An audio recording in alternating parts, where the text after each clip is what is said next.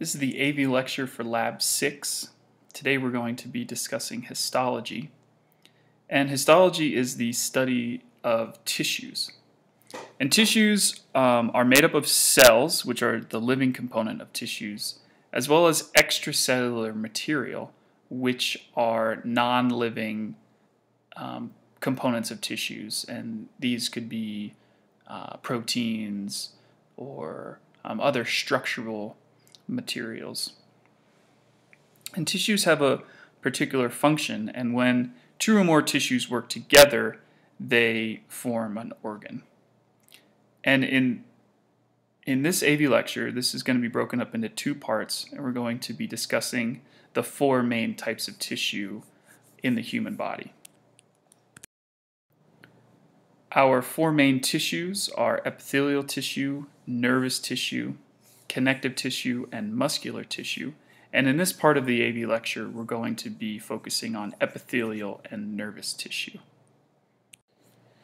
And in this lab, we're going to be introducing this idea of structure, function, and location. And this is the overarching theme of the lab. And although we explicitly discuss it in Lab 6, this is going to be a very important concept to understand moving forward in this lab, as well as important in your careers.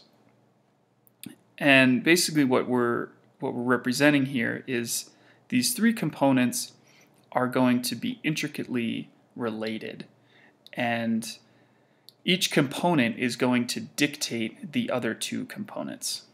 And just by slightly altering one of these components, the overall physiological function of something is going to be compromised.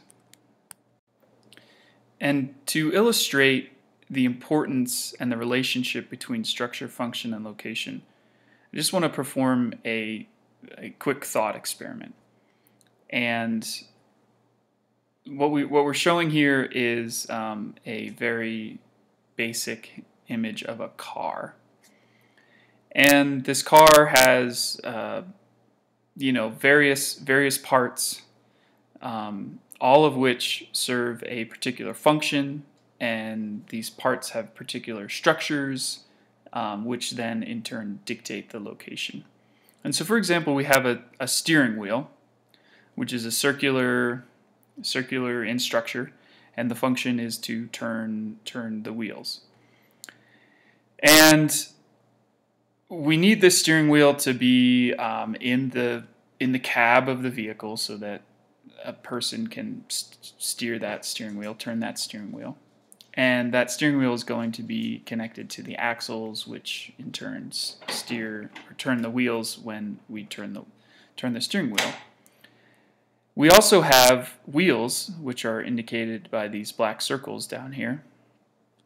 And those are going to have a similar structure. They're going to be circular, similar to the steering wheel.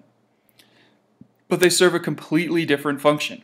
The function is to turn and spin, and that spin grips the road, and that then pulls the car or pushes the car forward. And so the location of the wheels or the tires needs to be underneath the car so that they can come in contact with the road and spin as the axle spins.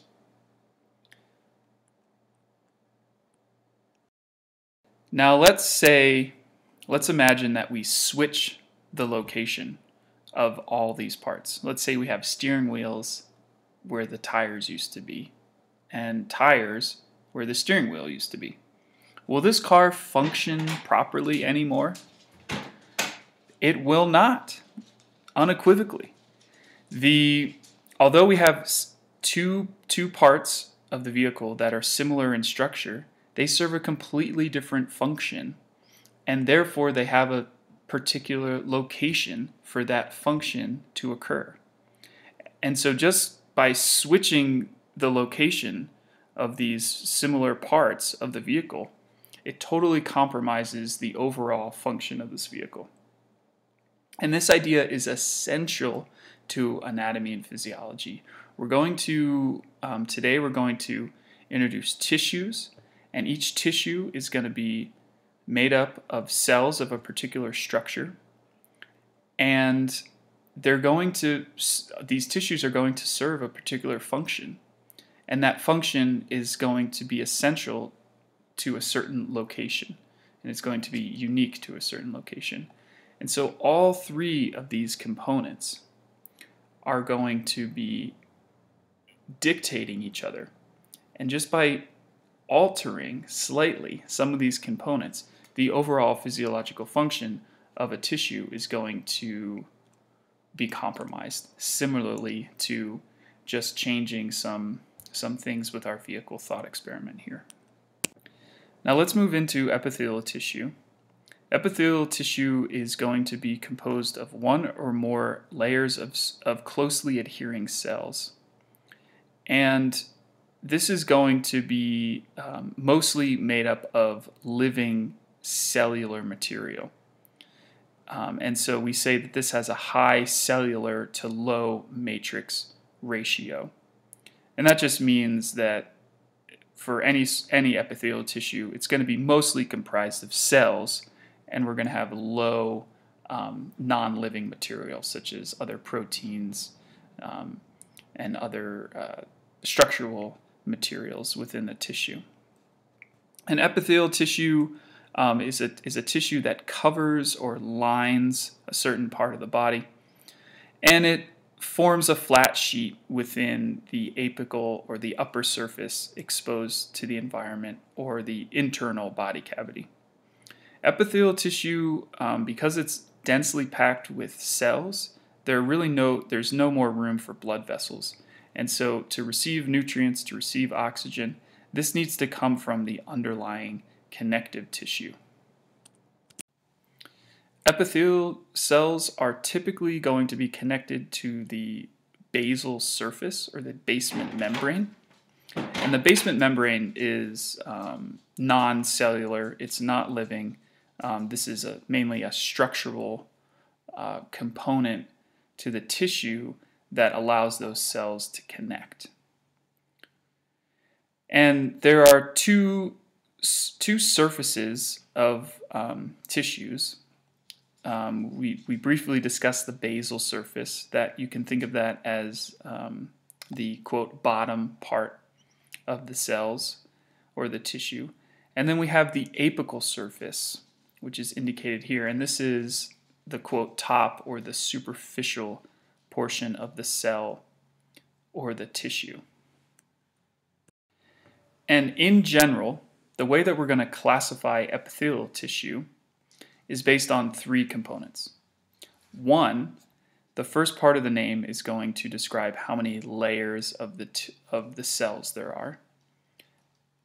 The second component is going to describe the shape of the cells that make up the tissue.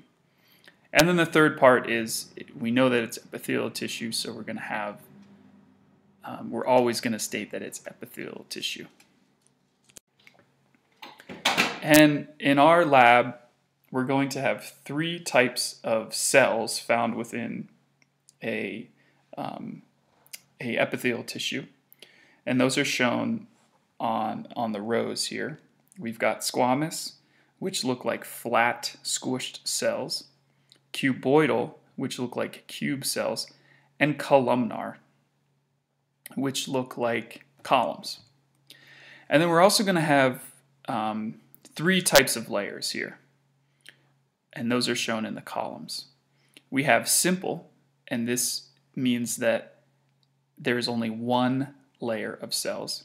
And we're also going to have stratified, and this means that we're going to have multiple layers of cells. Now there's this third type of layering here, and this is called pseudostratified, and that's shown down in the lower right corner there. And this pseudostratified, although it sounds like it's stratified, the word pseudo, that prefix pseudo, means false. So although it appears to be stratified, it's really not. But because we want to be as specific as possible, we call this pseudostratified. If we compare simple versus stratified epithelium, Simple, again, just contains one layer of cells, as shown here. And we're going to name that tissue just based on the cells that are in that one layer. It's pretty straightforward. For stratified epithelium, this tissue, again, contains more than one layers. And so the question becomes, which layer do we use to describe the cell in the name? And well, if you recall, we have these two surfaces. We have the basal surface and the apical surface.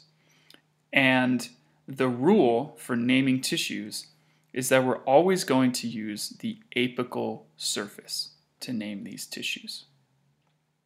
And as we go through these tissues, when we get to the stratified tissue types, remember this. Remember that we're using the apical surface, or the, quote, top or superficial layer, to name these tissues.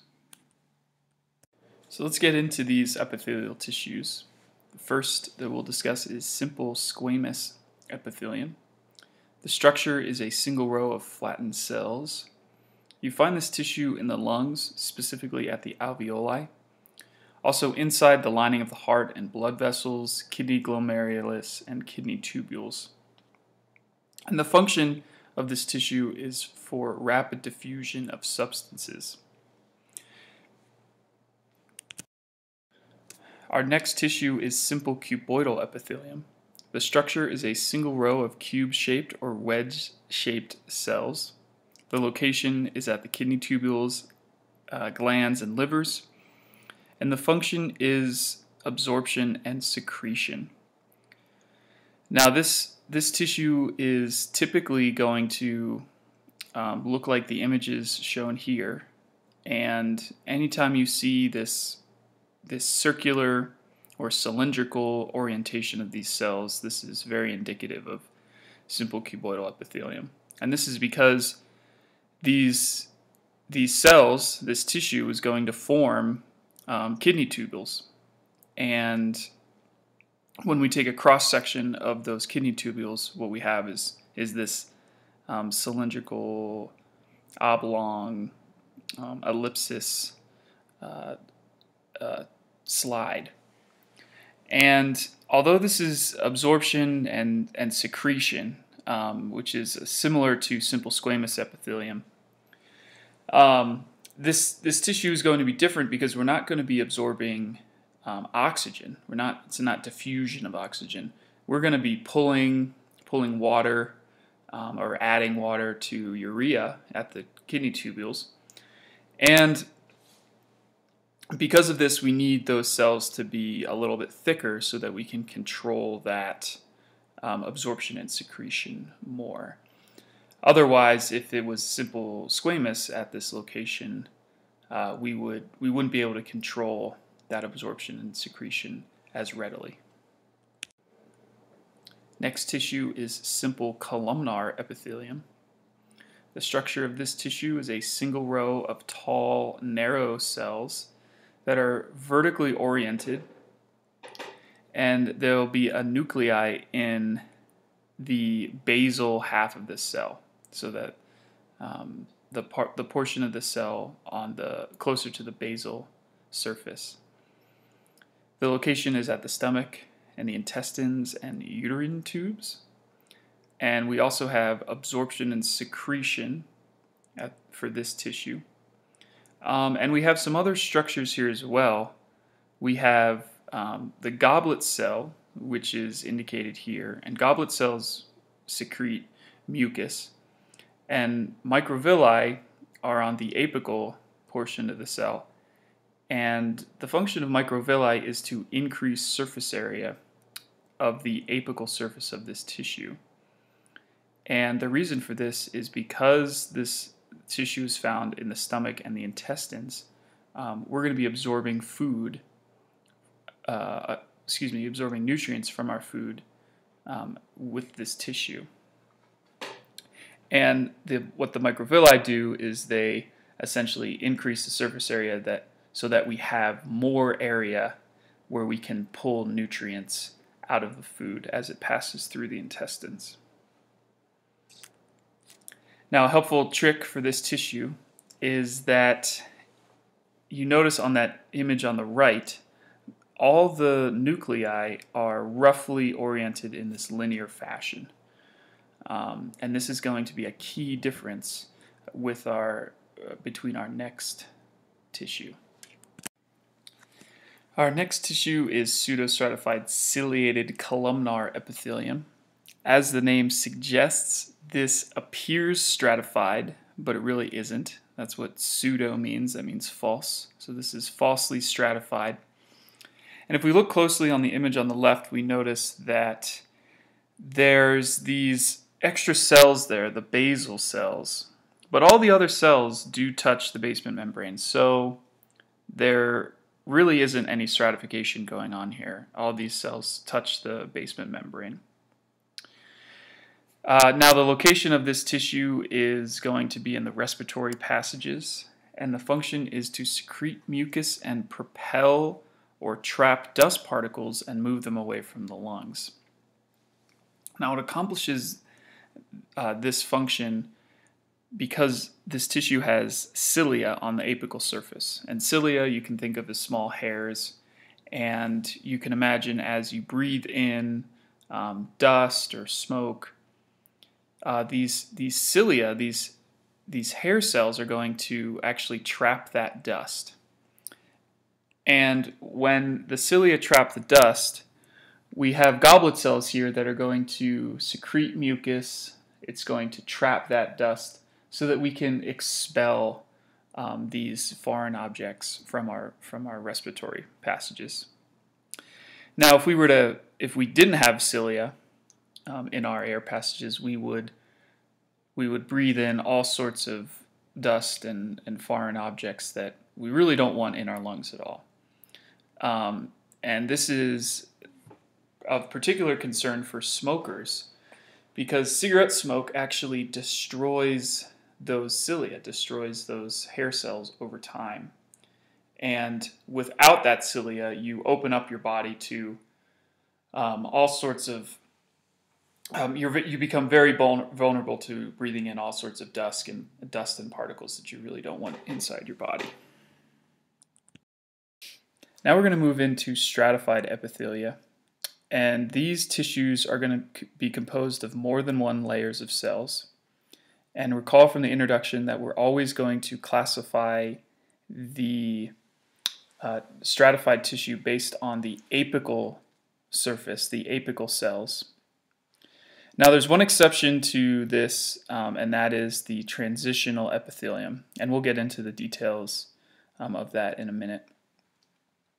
The basal layers of these tissues are going to sit directly on the basement membrane. And as we'll see, there's going to be some variations in these stratified epithelia. In particular, we're going to have keratinized epithelium, where the apical surface of the tissue is composed of dead cells. And we're also going to have non-keratinized epithelium, where the apical layers are living cells, actually. Here we're showing keratinized stratified squamous, and the structure of this tissue is a multi-layered epithelium covered with a layer of compact dead squamous cells packed with the protein keratin. The apical cells have a flattened shape. The location is on the epidermis, the epidermal layers of the skin, and the function is to prevent water loss, prevent penetrations of other organisms such as bacteria or viruses, and it's also this tissue is going to be abrasion resistant. So if we rub up against something, that this tissue is going to be resistant to that stress. Now, there are a couple components to this tissue. There's going to be a living section, which is going to be more deep in our skin. And then, as we've already mentioned, the superficial or the apical layers are going to be dead. These cells are going to be dead. Now, in the living portion of the epithelial cells, we're going to have two specific types of cells here. We're going to have melanocytes and keratinocytes. We're going to focus mostly on keratinocytes in this AV lecture. And keratinocytes are going to be cells that produce keratin, this protein keratin. And keratin is found not only in our skin, but also our nails and our hair. It's a very tough protein. And as these cells continue to regenerate through mitosis, they're going to be forced up towards the apical layers, towards the superficial layers, the epidermis. And as they become increasingly more superficial, the keratin within these keratinocytes becomes more pronounced, produced more, eventually to the point where these cells are completely filled with keratin and these cells are no longer living.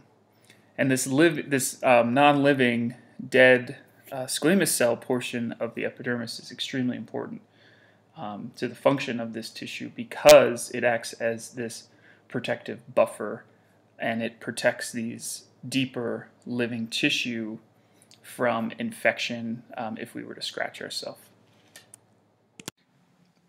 The next tissue is non-keratinized stratified squamous, and this tissue is going to be multiple layers. It's stratified.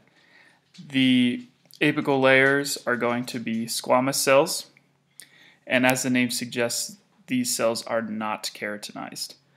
You find this tissue on the tongue, in the oral mucosa, the esophagus, and vagina, and the function is because it lacks this layer of dead cells at the top, this forms a moist, slippery layer that is still abrasion resistant. Now, the key to this tissue is because it's non-keratinized, you will see nuclei within each cells throughout all the layers of the tissues. So if you're having trouble on a practical quiz, just ask yourself, do I see nuclei throughout all these layers? If the answer is yes, you know that this tissue is non-keratinized. And if the answer is no, then you know that the tissue is keratinized stratified squamous epithelium. Now, if we go back to this idea of structure, function, and location, we can see with these last two tissues, keratinized and non-keratinized stratified squamous, we can start to see why this relationship between structure, function, and location is so important to our understanding in this lab.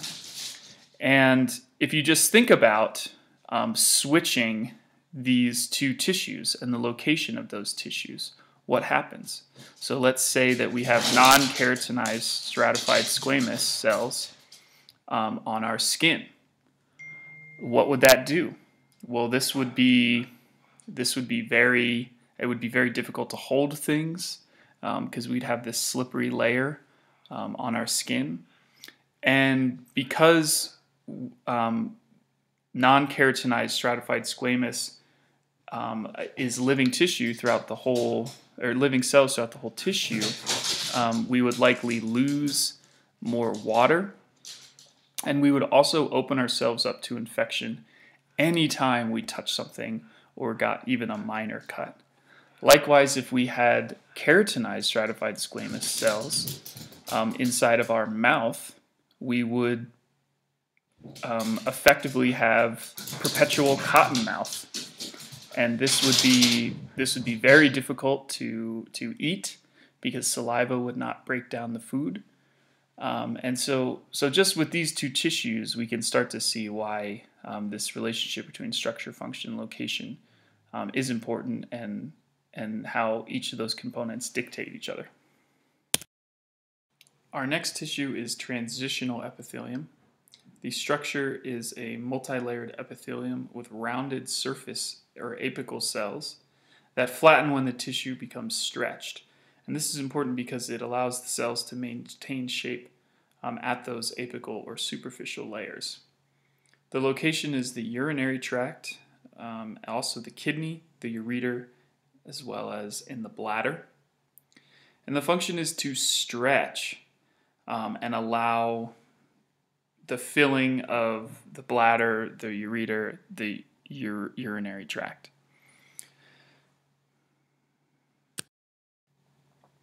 Let's do a quick recap of our epithelial tissues here.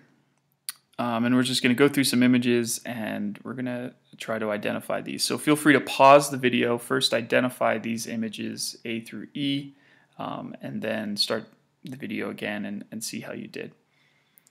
So this first one that we're looking at, image A, what do you think this tissue is? Well, let's go through this. And first, how many layers are there? There appears to be one layer. What do the cells look like? Well, they appear to be cube-like. And we know that this is epithelial tissue, so the last bit will be epithelium. So if we put it all together, simple, because there's one layer, cuboidal, because the cells are cube-like, and this is an epithelial tissue, so we have simple cuboidal epithelium. Let's look at image B. What tissue do we have here? Well, again, let's walk through this step by step. How many layers? This appears to be stratified.